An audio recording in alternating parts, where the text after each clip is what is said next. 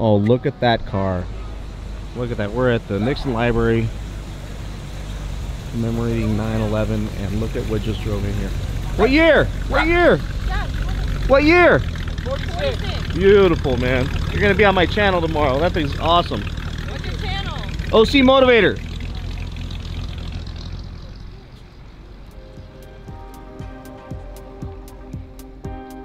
Welcome back to the channel, everybody, and in today's video I'm going to share this letter I received from Fiat Chrysler regarding the new enhanced security feature for the Dodge Chargers and Challengers. But first, we got to roll that intro.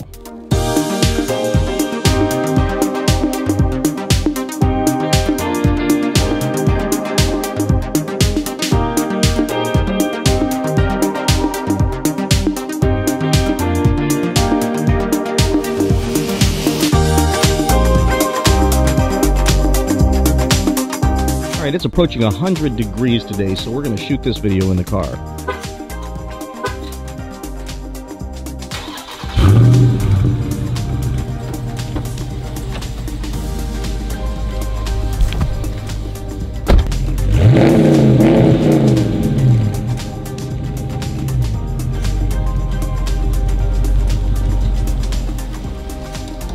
Alright, so if you've done any research online or watched my old 2 serious things you need to know about the Dodge Challengers and Chargers video, you learned that these cars are highly susceptible to getting stolen, and frankly one of the most favorite cars of car thieves. And those of you who own other brands who blame Dodge for not having good security on their cars, it's no different than any other security on any other car. It's just the thieves like these cars more, and for good reason. I like them more, so they get stolen more often. That's just something we have to accept when we own this car. The sad thing is that sometimes some of you get your cars stolen, and there are some new features now coming, and frankly should be here any day now, that will help protect your car. And I got a letter from FCA, from Chrysler, telling me when and how this is going to happen, and I'm going to share that letter with you now. But first, I got to find some shade. Okay, let's first talk about what this is. Dodge is calling it an enhanced security feature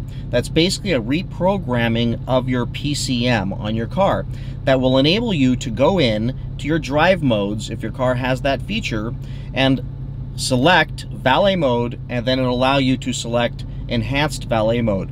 And enhanced valet mode will basically drop the horsepower of the car down to 2.8 horsepower. Basically turning your Dodge Charger or Challenger into a Chevy Camaro, making our cars fairly impossible to steal. They won't get very far, and they certainly won't get very far very quickly, and that's an awesome idea that they had, and they came up with it a long time ago. It's just taken forever for them to implement this.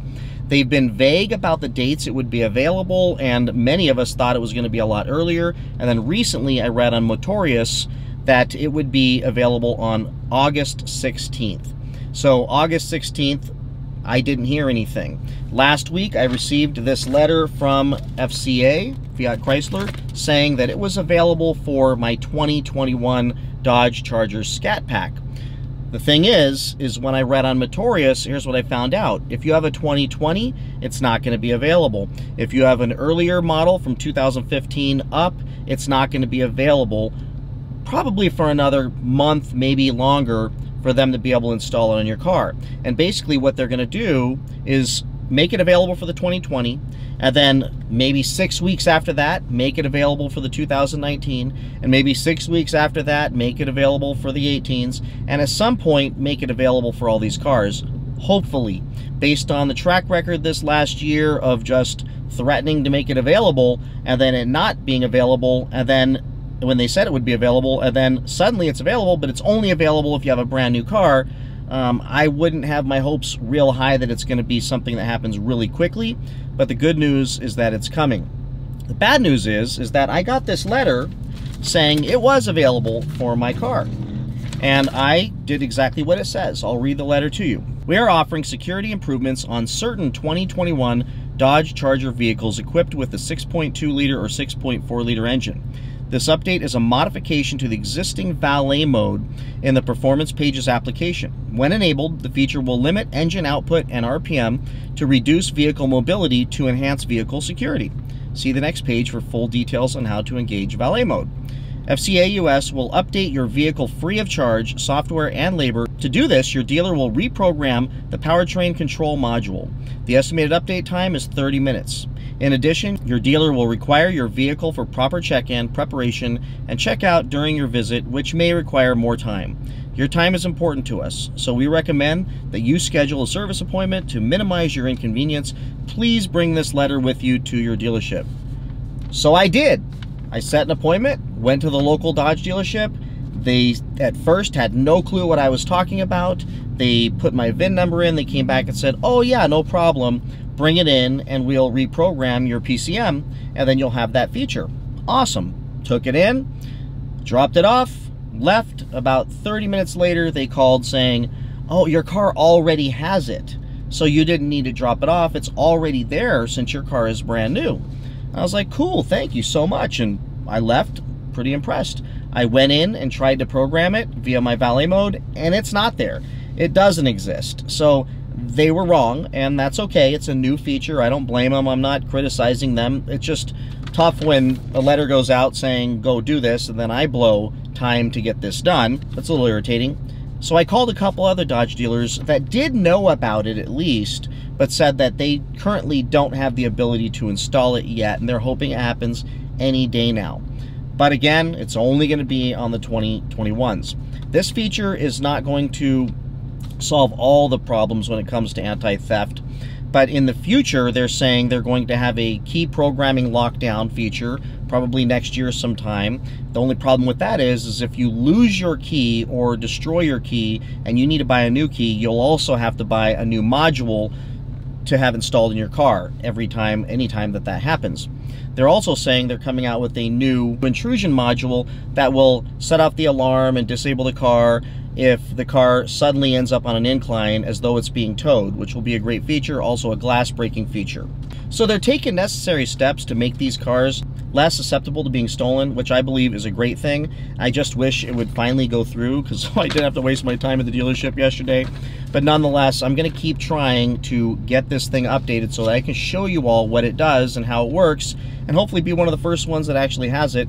So I will keep on pushing to get this done, and if you own a 2021, start calling your local dealership so they'll put some pressure on Fiat Chrysler to get this update delivered to them so they can start installing them on our cars, because the sooner they start getting them on the 2021s, the sooner they'll start putting them on the 2020s and the older cars, and then reducing the auto theft, which I believe will be a great thing for all of us who own these cars, who live in a fairly perpetual state of some level of paranoia that the car is going to disappear from their driveway, work, or somewhere else someday. So that's basically all the information I have on this, and I'll keep you all up to date and informed, and I do believe this will be a great thing, so just stay tuned for that.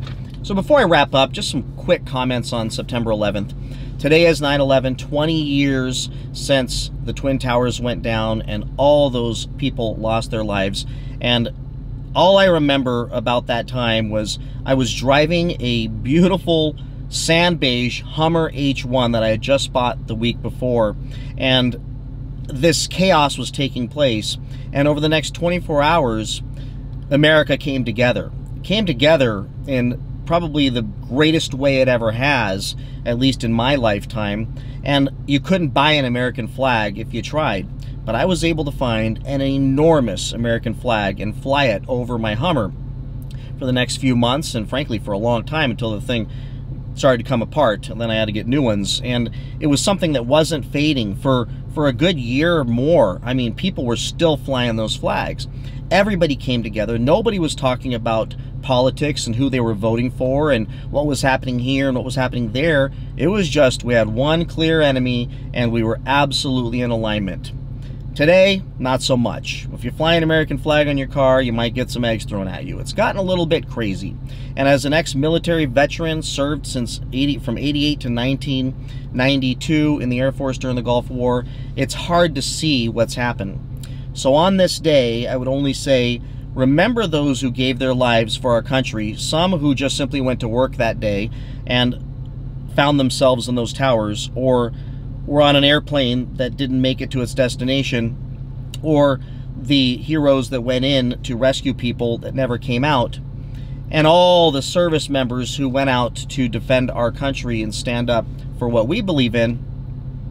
And set aside your politics. Set aside all the drama.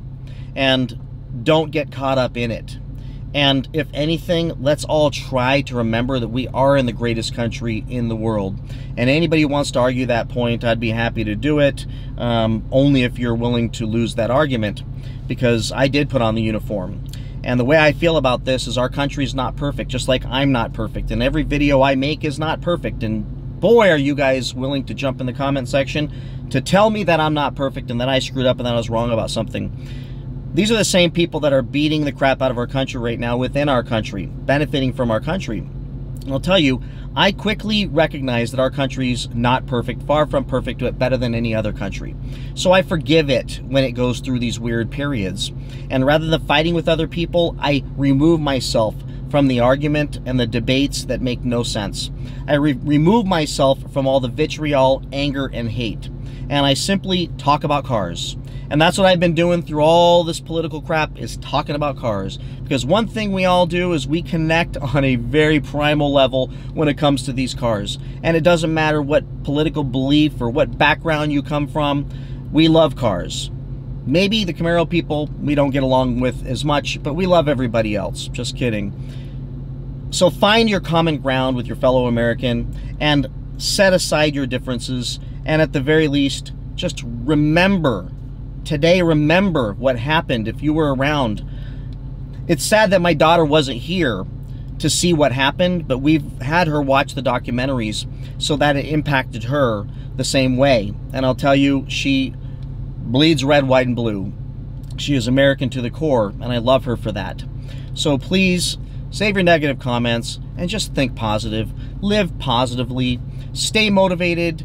Get along with each other. And please like and please subscribe. And I look forward to talking to you all in my next video. God bless America. Bye-bye. Yeah, sorry. Now, wait, let me see. No, you're good. Where you guys going? I'm going to Colorado. We're Okay. going to play hide and seek. All right, have fun. Have fun. You keep an eye on her. All right? If anything happens to her, I'm blaming you. All right? See you guys. Bye.